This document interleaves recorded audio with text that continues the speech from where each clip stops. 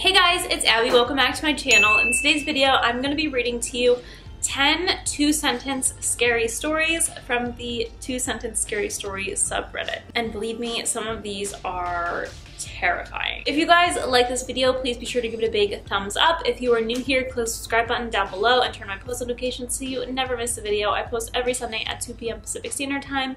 We love spooky Sundays around here. And other than that, let's just get right on into the video. Our first story is by the user Gosh Yarn It. Everyone on Earth was born with a dormant superpower that would activate after the worst trauma of your life. Imagine my terror when my wife and son were murdered in front of me and I still had no power at all. That's terrifying. That implies that something even worse is gonna happen. I can't even imagine, because how do you get any worse than that? Our next story is by the user Power of the PV. I was embarrassed when everyone started staring at me, so I left the restaurant. On the drive home, all the passersby turned and stared, and when I got home and turned on the game, the entire stadium went dead silent and stared into the camera. That sounds like an absolute nightmare. Like, not your typical, like, scary nightmare, but, like, everyone watching you is giving, like, Truman Show vibes. I love that movie. It's such a good movie. If you haven't seen it, would recommend. Please watch it. But, like, that's frightening. Our next story by the user Till-Public. I shook my son roughly as I said, I've explained this to you a million times. Why don't we talk to strangers? Because my real mom and dad might find me, the boy replied solemnly. This is like so similar to another like short story that I read. We don't talk to strangers so your real parents don't find you. No, we don't talk to strangers so people don't kidnap you. The irony of that is genius, but also terrifying. Our next video is by the user Sayonara_M. My girl never liked my gifts, so for our 10th anniversary, I simply asked what she wants. To go back to my husband and children, she cried. What's with all the, like, kidnapping? That's my question. There's so many stories about kidnappings. Like, I really hope that these people are not inserting a bit of truth into these. The next one is by the user Ace Choir. My ghost self was heartbroken seeing my twin sister Rebecca crying over my mangled and disfigured body after the car crash.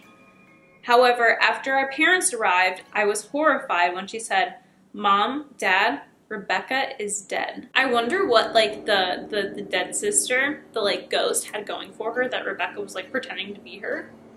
Or like what was her reasoning? I'd be so mad though. Like imagine, I'm like, you're taking credit for my life now? I would be furious. I would definitely haunt my sister. Well, I don't have a sister, but if I did and this exact thing happened, I would definitely haunt her. Next one is by the user Toey Wiserut. Really interesting names here. Finally, we found a way to directly communicate with God. Excitement soon turned into dread as the first message received from him was help. I'm sorry, that is so funny, but like really not funny at all. But like that is so funny. Imagine you like find a way to contact God and you just like help. How terrifying that feeling would be. Like you're supposed to know what to do. Like, you're supposed to be in charge here. What do you mean? It's horrifyingly hilarious. This one is by the user Skeleton Chaser 2020. On my way, the text from my husband flashed across my phone as I dried my hair. With confusion and a slight thrill, I wondered who had just slammed the cabinet in the kitchen. That's crazy. A slight thrill as you're wondering who's just broken into your house. I can just like feel the emotion right now. When you just like, all of a sudden you just break out in a sweat and you feel sick to your stomach. That's how I would react to finding out that whoever's clunking around in my kitchen is not my husband. Not thrill. That's a crazy adrenaline rush though. This one's from the user Little Strange. I was almost relieved when my patient flatlined from minor injuries, leaving all her organs salvageable. That was until several people, each who had received an organ donation recently by my hand, started coming in with the same symptoms. Agitation, confusion, nausea, and an intense fear of water. Rabies? Can you imagine? I mean, I feel like that shouldn't happen. They test people for rabies. I mean, people don't get rabies that often, but like, I would assume they'd test people for like rabies or things like that before they give an organ away, right? One would hope. Not that I'm in the market for a new organ or anything, but like, I would hope that they'd make sure I don't have rabies as soon as I get like a new heart, right?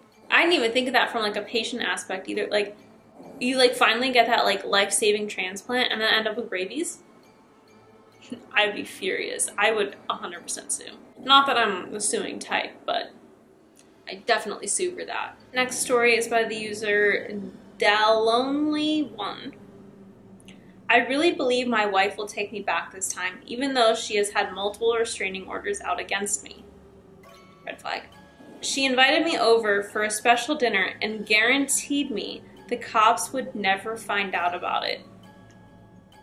I love that. Don't condone violence, but I love that. I wonder what kind of poison she's putting in the dinner. All right, and then our final 2-sentence horror story of the video is by the user Assassin Fixie. There I stood face to face with my so-called trade genie, whilst he offered me a trade, 10 years of your life for $100 million.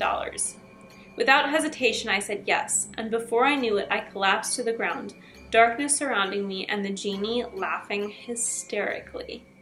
I wonder how old this guy was that he didn't even have 10 years left. That's crazy. I don't know if I do that, to be honest. Like, granted, I probably have a good, like, 70, 75 years left in me, but, like, the thought of that number turning into 60 or 50 or 40, like, that's frightening.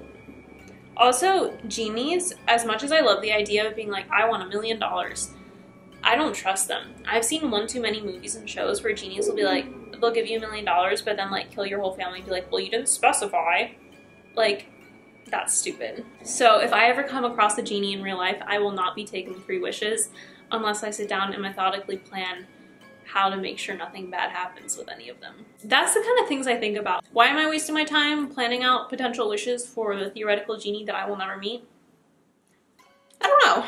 Anyway, there were 10 2-sentence horror stories. Let me know if you guys like this video. I will do another one with even more if you want. I just didn't want it to be like too long if you guys didn't like it. So let me know your thoughts. I will do another one. Let me know of any other like subreddits that you want to hear stories from.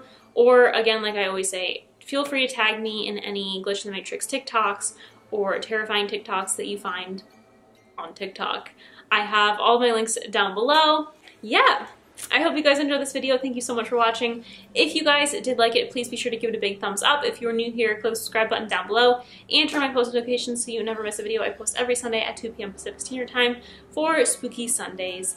And other than that, I will see you next week. Bye!